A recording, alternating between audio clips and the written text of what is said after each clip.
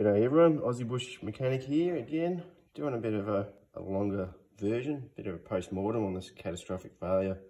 Honda GXV390, 13 horsepower, overhead valve. I did a short the other day with broken rod, so pretty clear that we've lost a piston there, rod, lots of little bits of piston. And this one's a bit of a yucky one. That's one of the balance shafts. It's supposed to be straight and that's done, so still not out of the woods. Crankshaft, it's pretty average. We'll see what we can do about that. I'm not liking my chances. I also noticed pulling apart that the keyway sheared off on the crank, so that would explain this engine missing a little bit.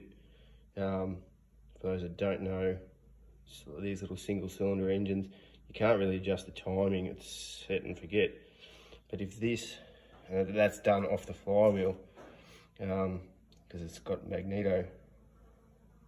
But if this keyway is sheared, it'll fire at a different time. So it's adjusting its timing on its own, and they sort of cough and splutter, which this was doing before it did die. Is it repairable? Well, we're kind of lucky in the fact that it didn't exit the block, so it's kind enough to destroy everything around it without going out the side of the block. So we still have a good block.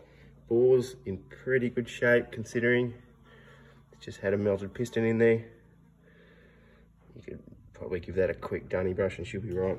But yeah, piston and rod kit's not really the issue. I think crankshaft may be the end of it.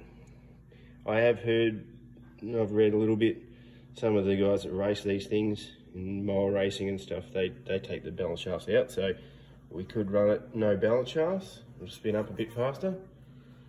Yeah, let us know in the comments what you think. Should I have a crack at putting this thing back together, see if we can revive the Honda. Thanks for watching, like and sub.